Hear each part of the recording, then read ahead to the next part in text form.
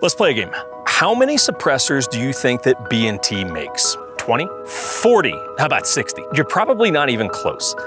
B&T actually makes just over 100 suppressors, and that is craziness. You see, whereas most companies focused on generalized suppressors that cover a wide range of guns, B&T is a little bit different. They play in a lot of specialty items. Take this Mark 23 can, by example. No, not that one, the B&T can. Or take this tri-lug only can on my B&T SPC9. Do you like suppressed MP7s though? Here's the thing though, I lied to you earlier when I told you that B&T makes just over 100 suppressors because I thought the real answer might be almost unbelievable. Because the reality is B&T makes just over 600 suppressors.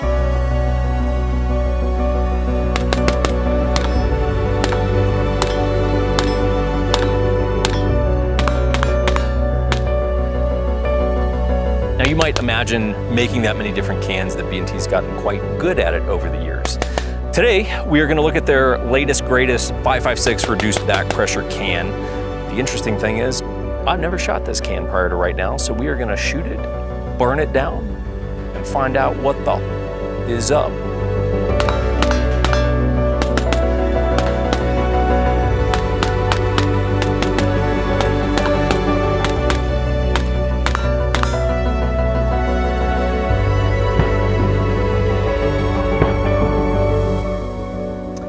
All right, here we are. Some first rounds.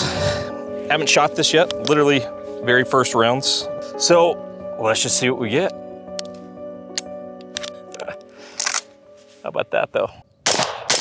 So I'll go ahead and give you all of my thoughts and we'll go ahead and do the entire review after 2 rounds.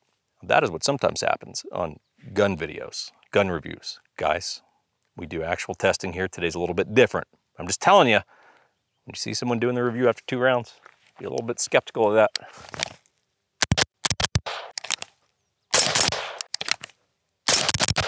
Haven't shot this gun in a while either. It's kind of nice to get the old nights out, you know?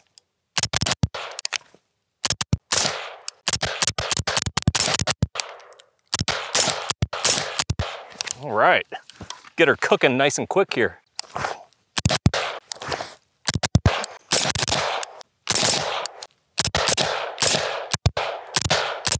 All right, time for a glove.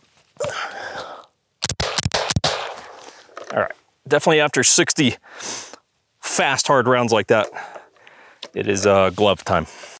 Okay guys, before we get too far ahead of ourselves, let's talk about just some sort of disclosures, give you guys a fair shake on everything that's happening here. So the can came to me from B&T. I'm getting the can just before it launches. I got a good relationship with B&T. I'm not gonna act like I'm completely unbiased in this. I like those guys. We've got a good relationship. That doesn't mean I can't come here and give you a fair shake, but it's also fair for you to know like, hey, that is a good you know, relationship for us. So this is the SRBS 5.56 full size DM. I think that stands for direct mount. Don't quote me on that, but that would seem like a logical statement.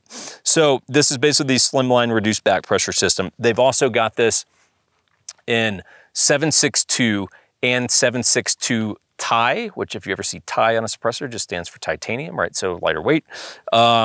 This particular can is a Silencer Shop exclusive, okay? By the time this video is out, the cans will just have launched. So if you like what you see here today, you can go type in Silencer Shop and figure it the fuck out, you know what I'm saying? So anyway, quick approval times right now. That is one thing I would tell you in regards to what's happening with NFA items. A lot of people get confused about short barrel rifles and suppressors in particular. Yeah, one, they're legal. Yes, you can own these in the vast majority of states.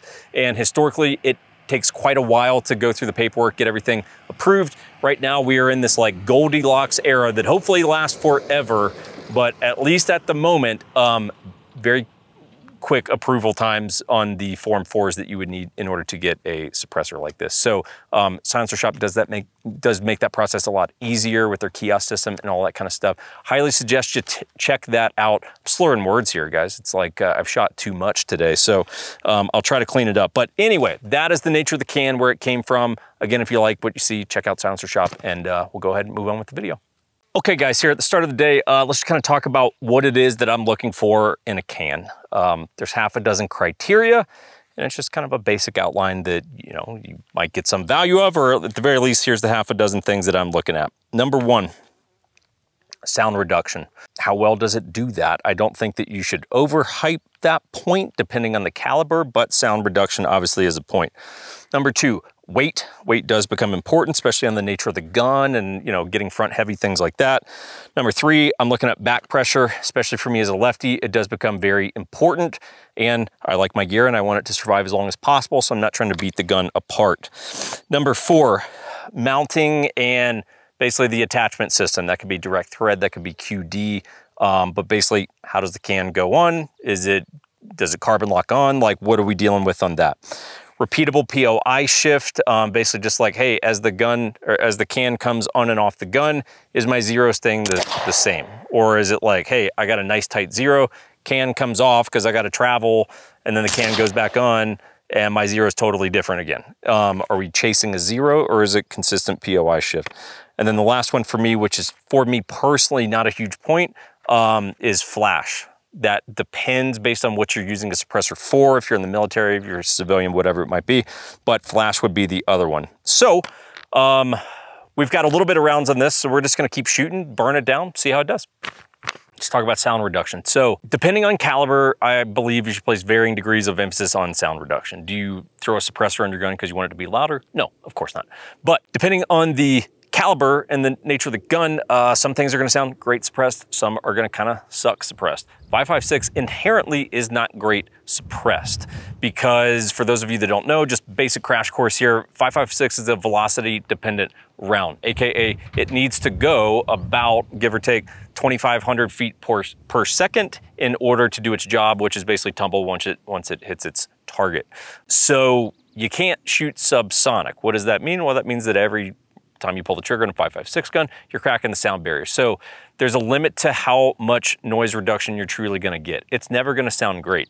Now, if you swap over to 9mm, 300 blackout, 45, where you can run subs, or 45 inherently is subs, once you are not breaking the sound barrier, it can sound a lot better. All I'm saying, my point to this is, hey, there is a limit, and for those of you that don't shoot a lot of suppress, you're like, why are you wearing ears in a suppressor video? Because inherently, it's going to be loud. It's going to be less loud, but it is still going to be a fairly noisy experience where you're just not going to want to blow your ears out all day. That said, I do want to shoot a couple of rounds without ears just to hear it, just to try to kind of gauge it. I don't do this a lot because I enjoy my hearing and I shoot a lot, so I don't shoot a lot without ears, even suppressed. So the first round here could have a little bit more first round pop, and the second round might tone down a little bit. I say might because I don't know. The rounds I've shot today are all with ears. So I'm only gonna do a couple rounds of this, but first round.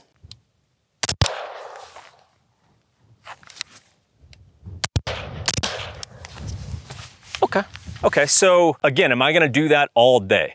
No. Pause. So my ears are not ringing though. That's what I was pausing to see. Like, hey, am I getting rung? As we would say. The answer is no, I feel fine. So to be perfectly candid with you, that actually sounds better than I thought it was going to sound, because on lower back pressure cans, that's kind of one of the trade-offs, right? Is they typically don't sound as good because of the sort of reduced back pressure flow through system, whatever it is that you want to call it. That actually sounded pretty good. You got to keep in mind it's a full length suppressor, so it is a full-size can versus a compact can, but it's also on an 11.5-inch AR, which inherently is going to be louder just because the shorter ARs are louder. So I would say, hey, on noise reduction, that actually sounded pretty good. I fear how this shot looks. Okay, so I'm about 10 to 15 yards off the gun here. Old Crispy Visuals over there is going to shoot a few rounds. Let's see what I think over here. Deep. It's a deep tone. Yeah? It's a deep tone. Yeah, it's not cracky, it's thuddy. Okay. Yeah, just keep going. Just work through that mag.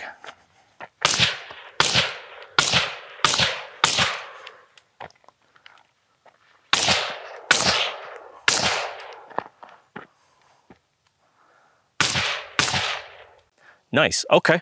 Yeah, so that's a deeper tone can for sure. For those of you, again, that don't shoot a ton of suppressed, sometimes it's about sound reduction, sometimes it's also about changing the tone. Why would you want to do that? Oh, because if you're in a professional organization, military, law enforcement, things like that, changing tone can be pretty key so that you can identify, hey, if it's friendly rounds or hostile rounds, if you will. Don't take my word for that. I'm just a civilian out in the desert acting like an asshole, but that is kind of a rough understanding of what it is. So anyway, the can does actually sound good. It sounds better than I thought. Definitely a deep, sort of a throaty tone. Yeah, not bad. Okay, up next on sort of my list of things that I look for in a can is weight.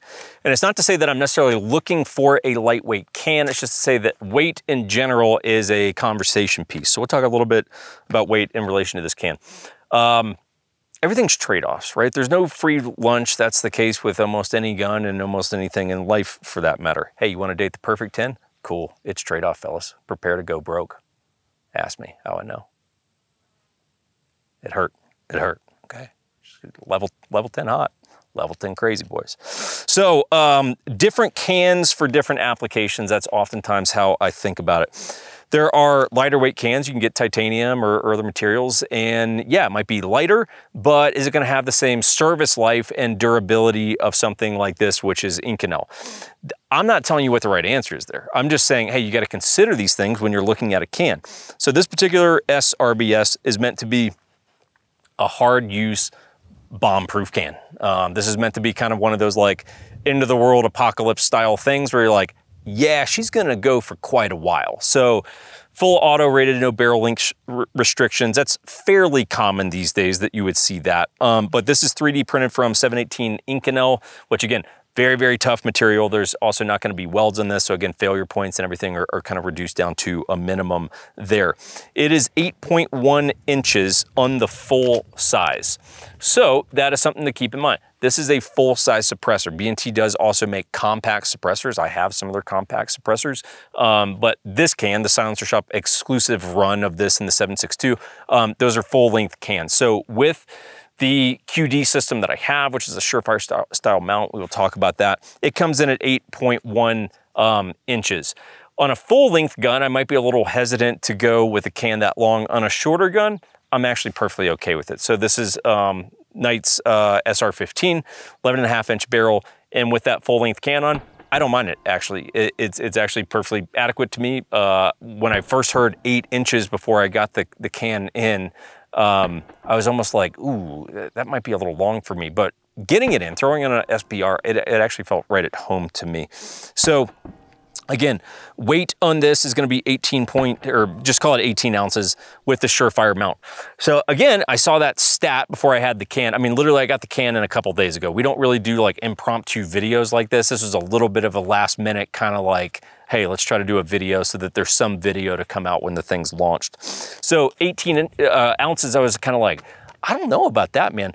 Shockingly, it doesn't feel front heavy to me. I thought in my head, I was going, boy, it's gonna be a real front heavy gun at this point. But part of it is because I got a lightweight gun, that added little bit of weight up front is really, it's not impacting anything. It's actually balancing out pretty nicely. On like a quad rail MR556 or something like that, super beefy gun, yeah, I'd probably start to steer towards a little bit lighter can, but on sort of more of a slimline style build like this, it feels totally adequate. What you looking at, nerds? Keep driving. Keep driving, pork chop. Literally looks like me as a child if I never exercised and lived at Krispy Kreme. So one other thing I would note on the weight of the suppressor is quite a bit of that is coming from the QD system of the Surefire style mount. It's not actually a Surefire mount, Surefire style mount. We'll talk about that as we go. So when I got the can and it didn't have anything threaded into the hub system, we'll talk about that as well.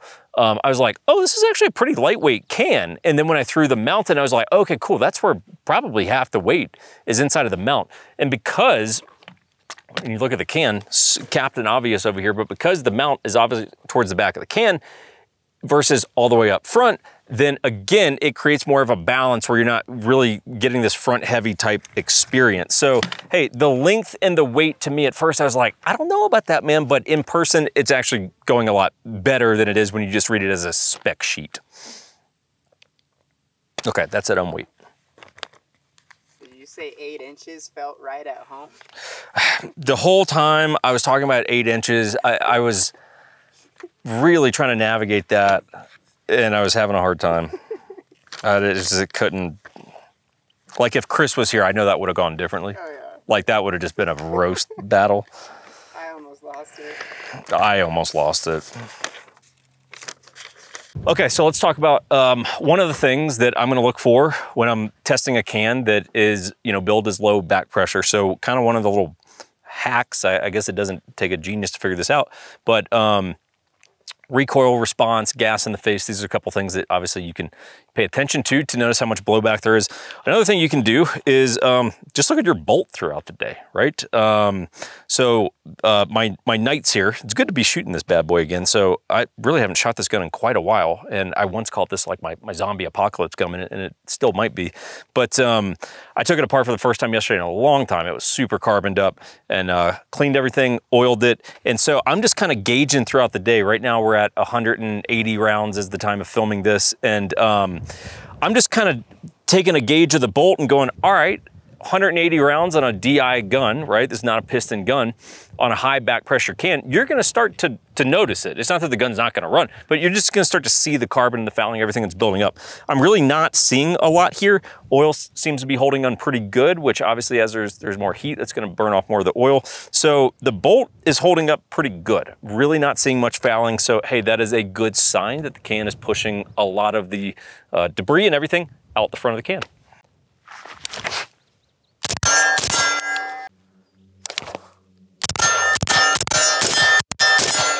Pretty much any gun. The higher the back pressure can is, the faster the gun is gonna heat up. I mean, in terms of like the actual rail and being able to touch it without running a glove. So while it may be a lower back pressure can, yeah, the gun still heats up. That's 60 rounds that I just dumped right there in the course of like 2 to 3 minutes. So yeah, even with low back pressure, the gun's gonna get toasty. If you're really running a lot at that sort of cadence, you might wanna throw a rail wrap or something on there.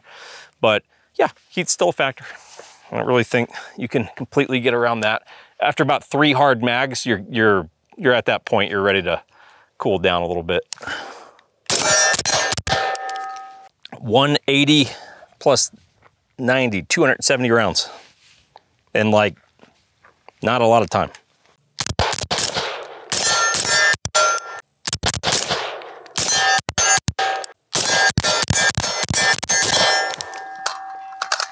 So after about 3 hard mags, like that's 90 rounds, and I mean, again, less than 5 minutes, she gets warm, natural. That's what guns do. They produce heat. Or maybe that's kind of sort of true. Probably cut that stupid line. Guys, if you are looking for any ways to help me not go bankrupt producing this channel, because I'm gonna be honest with you, it gets pricey to do what we do. So if you're looking for any ways to help assist with that, we would love to sell you a house, preferably a big one that's real expensive, no pressure. I'm not saying you should spend more than you have, but if you have like $5 million that you want to spend on real estate, I'd love to help you sell that or buy that. So hit us up, go to 1911syndicate.com. We have a handful of markets that we do service, including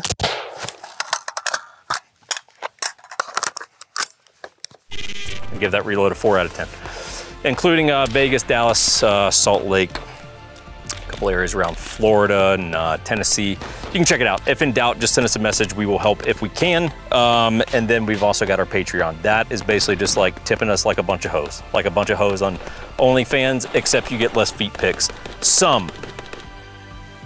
Actually quite a few. You actually get quite a few. So anyway, check that out. We got that link below. Let's keep shooting the old gun. Can you imagine if metal targets had a soul? And like, this is what their whole existence is? just getting shot all day. Even though they're bulletproof, the whole day, like it can feel that right now. All right, let's talk about mounting and attachment, right? So this is an area where I think the can really shines. And B&T's not the first to do this, but I am glad that they are doing this. So again, this one is the Silencer Shop exclusive. So the way that it comes from Silencer Shop is with a direct thread hub insert, okay? So that's how it comes set up. Why are we doing that? One, some people like to run their cans direct thread. Not really my thing, unless it was on like a dedicated bolt gun or something like that. But generally speaking, I'm still in the camp of I want a QD system on my can because there's times when I just want to take my rifle bag today. Gun's a little too long to get in my rifle bag. If I could take the can off, hey, get in the rifle bag, close it up. So simple things like that. That's why I like to have a QD system on my gun. It comes direct thread because it's operating on a hub system. So basically you'll see, we'll try to show you some B-roll or photos or something of this up here, but basically, hey, this whole system here can unthread. This is a B&T Surefire compatible hub insert, okay? But basically the notion is this can will take any industry standard, the thread pitches, you guys probably know it better than me at this point. It's 1.375 by 24. It's basically the standard thread pitch for doing like hub inserts like this. So if you get the can and you're like, hey, I don't want to run it direct thread, I'd actually like to run it on a QD system. Most manufacturers are going to make a system that you can now go get a muzzle device, you go get that system and you thread it into this can and now you can run that. So they sent me two different ones because they didn't know how I was going to want to run it. So this is a A2 flash hider design. This will probably never get used because I would just prefer to run a different muzzle device personally. But hey, so this is, so you can run it on an A2. The one that I'm using is basically Surefire compatible. This can be a little bit confusing and I don't know the exact verbiage of how I would put this, so I'll just kind of wing it, which is to say that there is some cohesion between B&T and Surefire mounts these days, okay? It was kind of a big deal last year that this got, I don't know, approved or announced or however you want to call it. But basically the idea is this is B&T's mount. It is also their muzzle device, but it is what has historically been a Surefire footprint. So that if you got a gun and you've got a war comp on it or a Surefire muzzle device and you're like, oh cool, I just need to go get the hub insert from B&T, cool, you can run the B&T mount on your Surefire war comp and vice versa. So the Surefire stuff and the B&T stuff are basically cross-compatible now. It's using the same footprint. That's really good. Like that's a very good thing because it's a very sturdy, very robust mounting system. We tightened the hell out of this thing before we put it on just to make sure, you know, it was going to be on there and no POI shift or anything like that. So I can't actually get it off right now to show you how it works, which is fine because YouTube's kind of finicky on that kind of stuff anyway.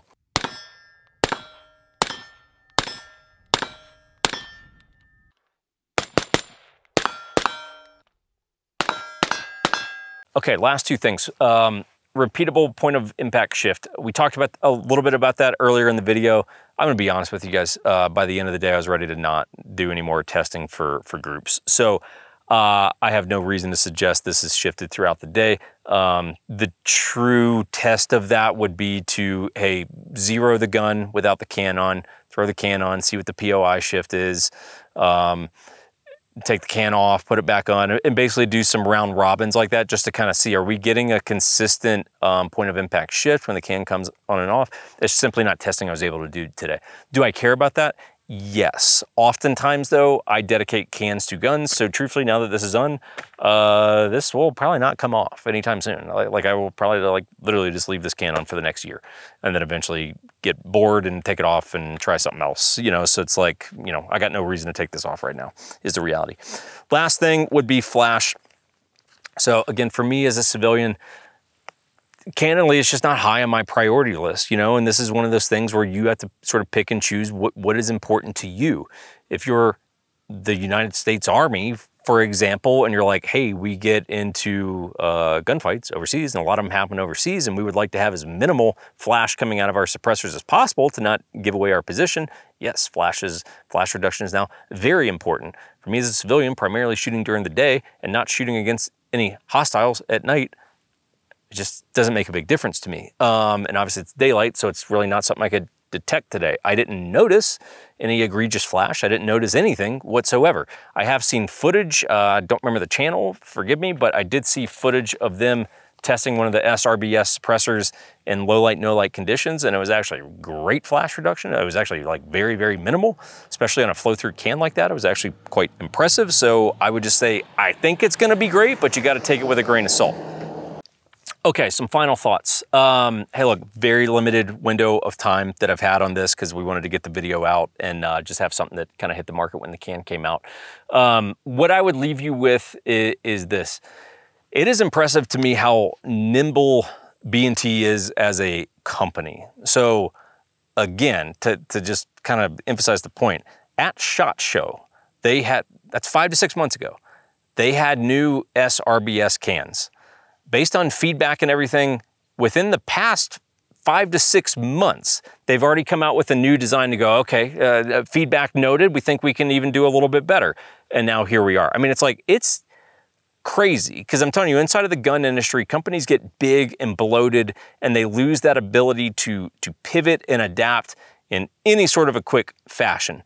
And B&T, it's kind of mind-blowing how quick that they can pivot and come out with new stuff. Again, coming out with 600 suppressors over the history of the company is insane. So, hey, it's cool. At the end of the day, like, is this something you should get? I don't really know that I can answer that for you. I think suppressors are so unique to the individual and what it is that you're looking for and what the style of gun is. There's so many variables that it's like, hey, here's the facts as stated on the can today. You now decide if it's for you or not. Again, if you dig these, hey, Silencer Shop exclusive. Then they've got the 7.62, the 7.62 tie. So check that out, peruse around on there. And I guess with that said, we will see you guys in the next video.